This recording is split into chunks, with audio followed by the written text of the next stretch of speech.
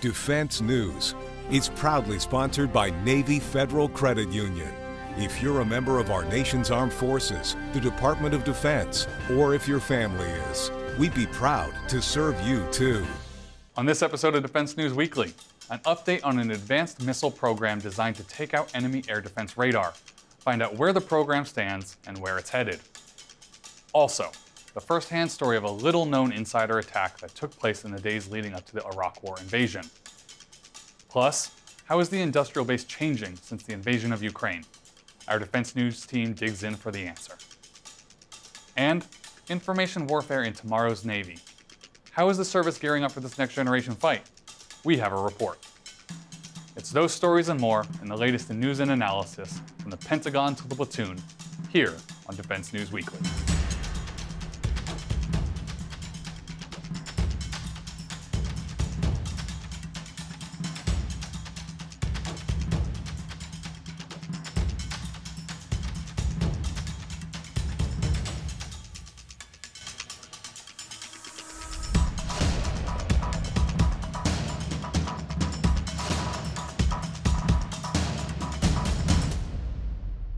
Welcome back to Defense News Weekly. I'm Colin Demarest.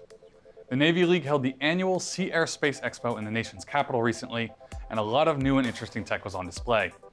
One of the larger emerging systems was a set of upgraded missiles designed to take out enemy integrated air defense capabilities, also known as IAD. The AARGM, or Advanced Anti-Radiation Guided Missile Extended Range, is getting an upgrade. Currently, Northrop Grumman is under contract to deliver production units of the AARGM-ER for fielding within the next 2 years. The system is being integrated into the Super Hornet, the Growler, as well as the F-35 aircraft. In November, the company successfully tested the unit on a moving target from an FA-18. We spoke with officials at the conference to find out what's next for the system. The AARGM-ER was a specific upgrade to the AARGM weapon to deal with the the larger weapon engagement zones of our advanced enemy air defense systems. So as our adversaries advanced and became better at defending their areas of which we might need to engage, we needed a weapon that had additional standoff capability, higher speeds, and greater survivability. We're in the middle of developmental test, have 2 more developmental test events that we should be wrapping up in the next couple months, and then transitioning to a short integrated test effort, and then following that up with just a couple operational test events. Concurrent with that activity, we'll be performing the required shipboard certification testing, and immediately after that we should be able to declare initial operational capability. So developmental tests should be wrapping up in about 3 months, and then integrated tests should take us a couple of more months after that. And then at the end of this calendar year, or early part of fiscal 24, we should be looking to complete our developmental test, operational test, and transition to initial operational capability. We have 2 initial production lots already on contract with Northrop Grumman. In negotiations for our 3rd one, we'll be looking to award our 4th low-rate initial production lot following year, and then transition to full-rate production in FY25. And looking to extend our partnerships both with our Italian partners in development, as well as the Royal Australian Air Force, and get these weapons in the hands of our coalition warfighters as soon as we can. So what we're doing is taking the advanced capabilities that are coming along with the AARGM baseline program. They've dovetailed those into the AARGM-ER program, and now we're just working on enhancements with the rocket motor design, and then tying those 2 together. We've gone through, again, the 4 of 6 developmental test flights, and really the next phase is more interoperability between the aircraft, and then overall functionality of the weapon performing in a robust IADS environment. In other news from the Sea Air Space Conference, data, how to generate it, how to move it, how to protect it, and maybe most importantly, how to weaponize it. Communication security and information warfare were on the minds of many at the show, which featured speakers from the often overlapping cyber, networking, and intelligence worlds. Understood to be a fusion of offensive and defensive electronic capabilities, information warfare combines data collection, analysis, and manipulation to gain an upper hand before, during, and after battle. the explosion of advanced technologies in militaries the world over, as well as means to quickly distribute a message to huge chunks of people, have given rise to the discipline and its persuasive powers. The topic was discussed heavily by Navy Rear Admiral Mike Studeman one day, with remarks focusing on Chinese and Russian propaganda and ways to counter it. According to Studeman, the best tool to counter Chinese or Russian misbehavior may not be a missile or gun. Instead, it's a camera.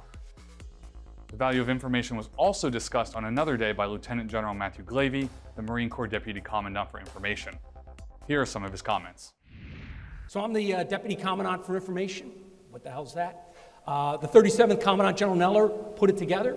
And essentially it's about what we're going to talk about today. So it's taking many of those warfighting functions that didn't sit as close to the Commandant from an organized, trained, and equipped standpoint as it needed to be. So what am I talking about? Intelligence, C4, cyber, influence operations being the primary capabilities. We did likewise at our Marine Expeditionary Forces at the MEF level, at our operational construct, by developing the MEF information groups. So again, converging capabilities like the Communications Battalion, Intelligence Battalion, Signals Intelligence Battalion, our Air Naval Gunfire Liaison companies, Anglico, our Comstrat companies, all our PAO, our Defensive Cyberspace Operations, and ultimately PsyOps company together in a single unit with a singular commander, executing unity of command. Set on top of that, an information command center, and there the MEF commander can task an operational commander to get stuff done. And as we look at force design, we're in year 4 of force design. So what do I do day in the life? I listen very closely to our commandant and determine, to the best of my ability, how are we going to organize and train, equip the Marine Corps to execute the vision of force design. I'm going to start with a quote, pretty recent, and see if the audience can guess who this was and where it was. Right now, there are changes, the likes of which we haven't seen for 100 years. Of course, that's the last thing that President Xi said to President Putin on the steps of the Kremlin as they ended their historic summit. They've blunted, they've built, they've globalized. This is real. It is real. So if we don't start with an understanding of the adversary, we're going to be in an awkward place. And I will tell you, force design, the National Defense Strategy, is focused on this discussion, specifically that meeting, if you want to pick an epicenter. So change is really hard. Matter of fact, using my kids' vernacular, change sucks. For more coverage on information warfare, grab your device and head to c4isrnet.com. And when we come back, the harrowing story of an insider attack on U.S. forces as they geared up to do battle with Iraqi troops in the final hours before the war began. Stay tuned.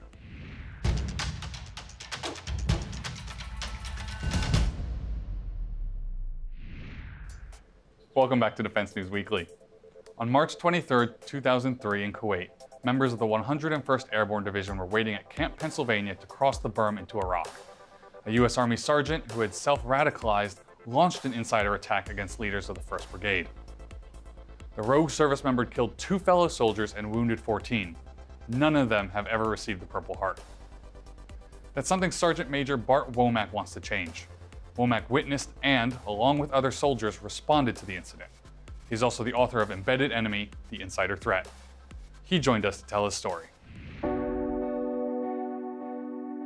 I was the first person to respond to this grenade attack. I was there from the initial boom until the capture and confession of Hasan Akbar. On the eve of March 23, 2003, 101st Airborne Division, 1st Brigade, was at their intermediate staging base at a place called Camp Pennsylvania in Kuwait. So it's a little after midnight now, it's March 23rd. A grenade, or a device, I should say at the time of what I know, rolls into the tent. I'm sitting at the end of the table where I could see down at the floor, and this thing roll into the tent, and there's sparks on the floor. I see these sparks say we're in the land of not quite right, and this is a not quite right grenade that's sparking before it explodes. I jump up, run to the back of the tent to get up the commander. So for all these nights that we had been at this camp, he had gone to bed that particular night at 2200 hours. That was the earliest he had gone to bed. So he was asleep.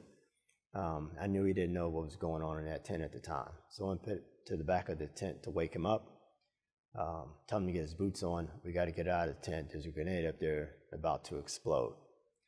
By this time, unbeknownst to me, it's an incendiary grenade that's starting a fire.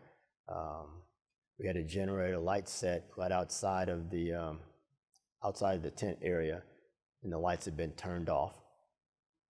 And it's dark in the tent, you can't see anything. And knew vaguely where the center of the aisle was by the time he got his boots on and said, we're going to count to 3 and we're going to run to get out of the tent. The back of the tent where he slept was all boarded up, tied up. You couldn't get out of the back of the tent because of the air conditioning heating unit. I count to 3, we run. I make it on the outside of the tent, and he's not there. I turn around, whispering his name, and by this time I know that we're under some type of attack. I whisper his name, and he's not around. I hear a gunshot. I pull out my 9mm pistol. It has a magazine in it, but there's no ammunition. So a shot was fired prior to that shot the executive officer that was in the tent as well. So when that grenade came in, he saw what I saw with those sparks on the floor. And I wasn't concerned about where he was going to go in his actions because he could see it. I was concerned about the commander because he was asleep. So I cocked my weapon and realized nothing happens. And I know that the XO was shot. I just knew his voice. And I'm defenseless. I can't defend him. So I go to the TOC because I figure, well, I know they have weapons in there.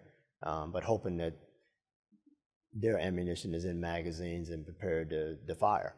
So I go in there, and they hear what I hear with explosions happening. So by this time, a grenade has been thrown into the same tent that I came out of. Actually, it was thrown into there while I was in there. I didn't know it at the time. By the time I get a weapon from the TOC, as well as nods, and of course ammunition, I go back out and go to my tent to try to find a commander and an executive officer, and they're not there. While I'm in there, another grenade has been thrown into the second tent, and another grenade has been thrown into the third tent, and someone else has been shot. I don't know all this at the time. I go to my tent, I look for an executive officer and the commander, and they're not there. At the same time, I'm trying to look for an enemy. Who shot Major Romaine? Who threw the grenades into the tent? I go back in the TOC, order someone to look for the commander and the executive officer while I search for the enemy. So that first time that I was out there was no one outside. It was dark, eerie, and just no one there. I go back out and try to find the enemy. So now we know we're under attack. We got 2 people shot. I learned that grenades have been thrown in all the tents, 3 of the tents, I should say. And there's no sign of any enemy at all. By now, we're searching the area, trying to find the enemy, begin a process of treating casualties. Our commander had been, a grenade had gone off in that first tent. It knocked him back into a sleep area. He had shrapnel in his arm and bleeding like a pig. So when he was finally found, he was brought to the TOC, and he orders that we get accountability of our unit. So that call goes out on the radio. We get responses from all the units except one, and when they finally respond, we learn that one person is missing, Sergeant Hasan Akbar, and so are grenades and ammunition. So he becomes the suspect. That was a hard pill to swallow because we had to embrace the fact that this is one of our own. And how do we find them on this camp with 4,000 people and they all are dressed the same? I lead the talk along with Major Kyle Warren that had been going to bunkers all night and checking on people, making sure they were doing the right things. And when we leave the talk, I go one way to tell leadership what we're looking for and who we're looking for. And he's doing the same thing, but he realizes that there's a bunker that he had not gone to.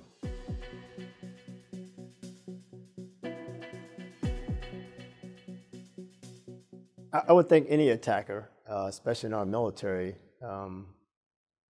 we are trying to take out the head person in charge, the headquarters, the head element. Those are the decision makers. So from a perspective of it affecting the other members of the unit, well, that was big time.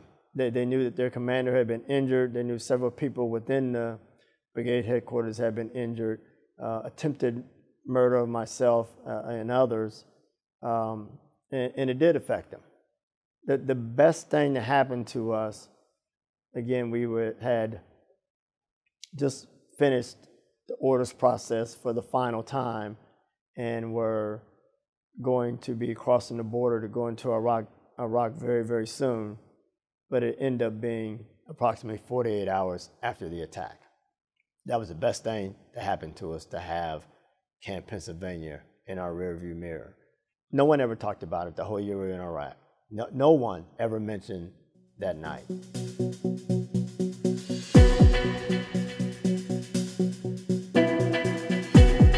The people that were killed and wounded, those soldiers who survived, that their story needed to be told. And that's why I wrote the book, Embedded Enemy, The Insider Threat.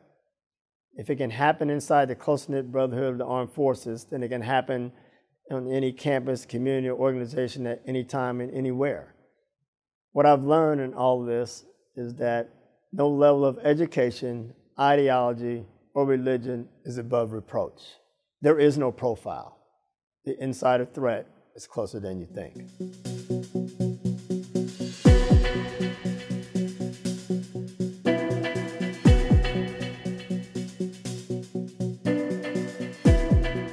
So although Akbar was not in communication with the terrorist organization and clearly has stated that he's the enemy of our country by wanting to destroy it, he also clearly carried out this attack under the premise of jihadi ideology. But he wrote what he wrote. He carried out the attack, and we know that that attack is under the premise of not only jihadi ideology, but American jihad and obviously jihadi radicalized. What I want you to know is to join me in the fight, if you will, to get these service members that were killed and wounded in this attack, the Purple Heart Medal, under the premise of jihadi ideology.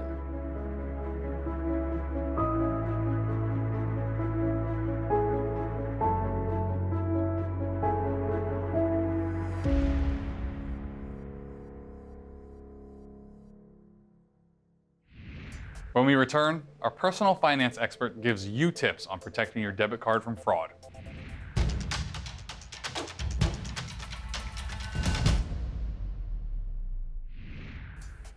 Welcome back.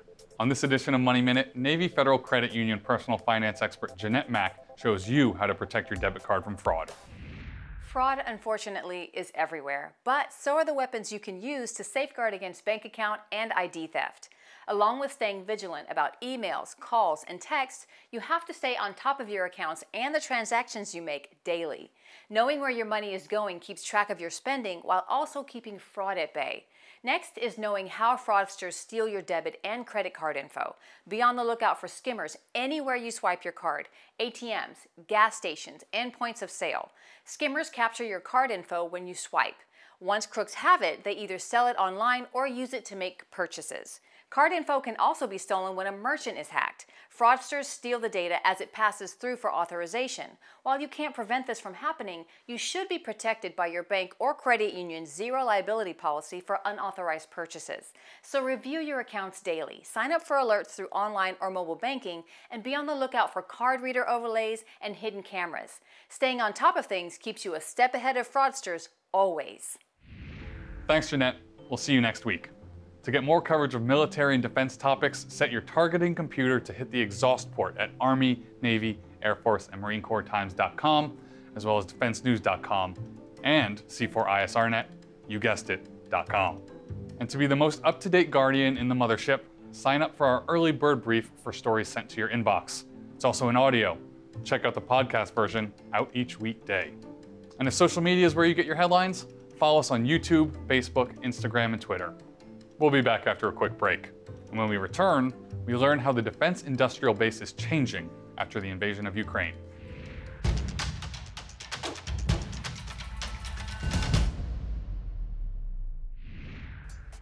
Welcome back to Defense News Weekly. Lessons learned from Ukraine are shaping future policy for the industrial base on maintaining a reliable supply chain.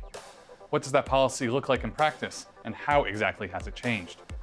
In a recent webcast, we spoke with an expert on what's needed to mitigate vulnerabilities and surge domestic production without cutting off supply to U.S. allies. Here's part of that conversation. I wanted to dig in a little bit deeper on the sole source issue. I believe a report came out earlier this year that did highlight some of those things. Javelin solid propellant rocket motor didn't have a second source. There's one company, Williams International, that builds turbofan engines for most cruise missiles. And then there's also one main company, PacSci EMC, that produces the energetics for most missiles. One foundry that can produce the large titanium castings, and so on. What are your biggest concerns in terms of sole source issues right now, and what are you doing to mitigate it? Have there been any sole source instances where you've been able to find a second source so far? How is that going? Yes, I mean, this is also an issue that the DoD faces quite frequently. Again, that goes back to the demand problem that we have, that we are not a very large customer, and many of the suppliers and things that we use in our systems are DoD unique. And so we have many, many, many sole and single source suppliers for many of our components. And there's really almost no way to get around that. Things that we are trying to do, though, to mitigate that is, in some instances where there is enough demand, trying to qualify a second source. So we do have the flexibility, we do have the capability to surge when one supplier is having an issue, because one supplier is having an issue with a component during our production surge, we can turn to that second supplier and have that. We're also really trying to leverage ally and partner capability in this area, because they have suppliers that supply some of these critical components. They may not be qualified in our systems yet, but that's something that we can work on. We can also turn to allied and partner sources to aggregate demand. If they're using the same components we are, that provides enough demand to sustain the capability that's being used. So we can either have them use our suppliers in that instance, or we use their suppliers, but that aggregated demand really helps with that sustainment problem that we have in having more than one supplier. We are definitely investing funding in some of those key suppliers that we have found as pain points during the Ukraine conflict. For instance, precision ball bearings, that's been in the news previously. That became one of the key constraints, believe it or not, with many of these missile systems. They're used in exquisite guidance sections for these missiles, and they are highly precise ball bearings. So these are not ball bearings you can go to Home Depot and buy. So we have one main supplier that we use for that, but there are other suppliers out there. And so we're working to bring those folks on board so that we can relieve some of the stress that we have on the sole supplier. Another instance is forgings for 155 metal cases for ammunition. 155 ammunition is obviously one of the key pieces of munitions that Ukraine is using. The foraging presses for those cases are 55 feet tall and occupy spaces that are multiple rooms large. So they're not just something you can go buy off the shelf. They have to be manufactured. It takes a long time. So, you know, we're tackling those kinds of things. We're buying some presses, ordering some presses from some U.S. suppliers, but also from some allied suppliers. So again, using that allied capability is helping us mitigate some of those issues.